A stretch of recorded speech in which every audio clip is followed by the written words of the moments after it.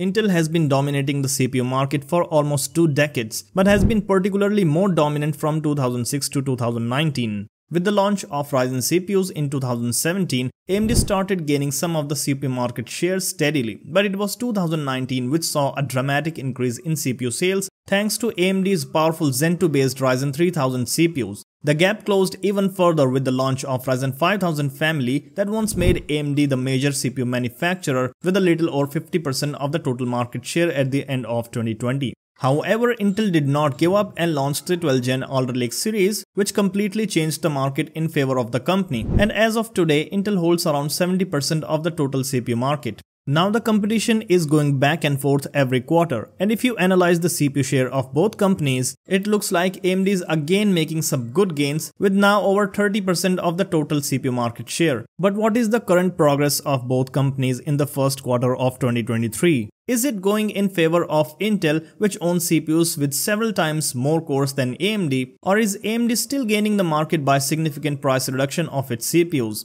Well, according to the recent report published on Seeking Alpha, analyst Christopher Rowland says that Intel is actually looking better now than previously. He says that AMD is no longer gaining a share in the PC space because Intel has a better product roadmap right now. He therefore moved Intel's rating from negative to neutral because Intel's PC business has started to stabilize. Now don't take any financial advice from me because I'm not qualified to do so, but what I can see from the current market is that it is not going to be easy for Intel to easily gain a lot of market share quickly. This is because with a significant reduction in prices of AMD CPUs from both 5000 and 7000 families, the sales of AMD CPUs have been much more than Intel recently. If we check the current CPU sales from Mind Factory, AMD contributes to almost 68% of total CPU sales, where Zen 3 CPUs are selling several times more than Intel CPUs. Here the Ryzen 5800X 3D is particularly selling like hotcakes. This is also similar to the CPU sales on Amazon.com, and while this is not exactly like this here, the top 10 CPU sellers in the CPU category mostly comprise Ryzen 5000 CPUs, with 5600X leading at the number 1 spot because of selling for just over $150.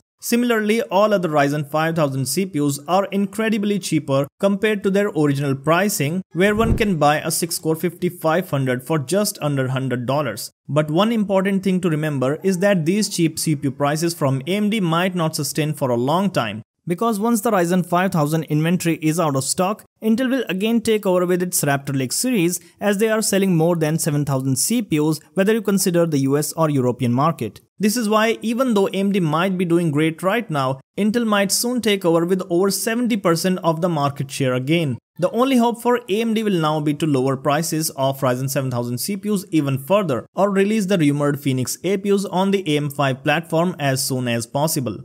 Nevertheless, AMD is looking quite well when it comes to laptops because the newest 7000 lineup for mobile devices is looking better than ever. In a recent leak on Chip Hell forums, a user posted Cinebench R23 score of 7845HX, which uses Zen 4 architecture and is aimed at high-end gaming and professional users. The laptop used for the benchmark was an Asus ROG gaming laptop with an RTX 4060. In the multi-core test, the 7845HX scored a good 25,000 points on default clocks, but when overclocked to 5.45 GHz, its multi-core score increased by 14% to reach 28,500 points, making it the second fastest laptop CPU right now after the i9-13980HX that scores 30,500 points. What's interesting is that even though Intel CPU outperforms it by 11%, we should not forget that the Intel chip comes with double the core count of 7845HX. What is more impressive is that the 7845HX consumes around 127 watts max when overclocked and still delivers an equivalent score to the desktop 7900X, which consumes around 200 watts for the same multi-core score. Seeing this, I believe that the 7945HX will easily outperform the 3980HX with overclocking, and that too at lower power consumption.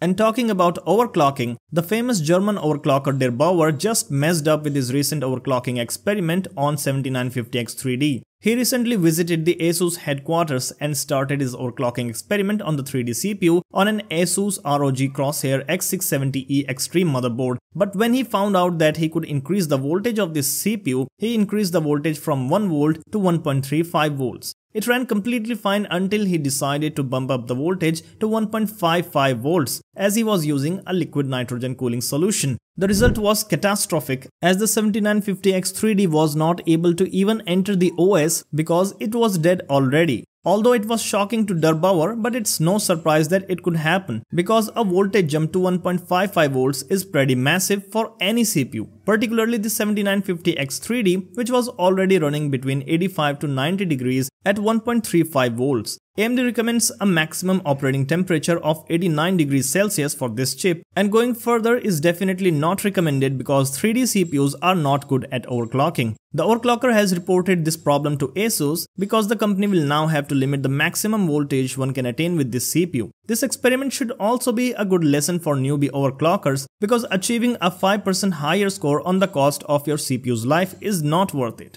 Let me know if you also think that extreme overclocking doesn't make sense for most PC owners. Hit the like button if you liked the video and subscribe for more stories like this. Make sure to turn on the notifications if you want to get notified every time I upload a video. And I will see you in the next one.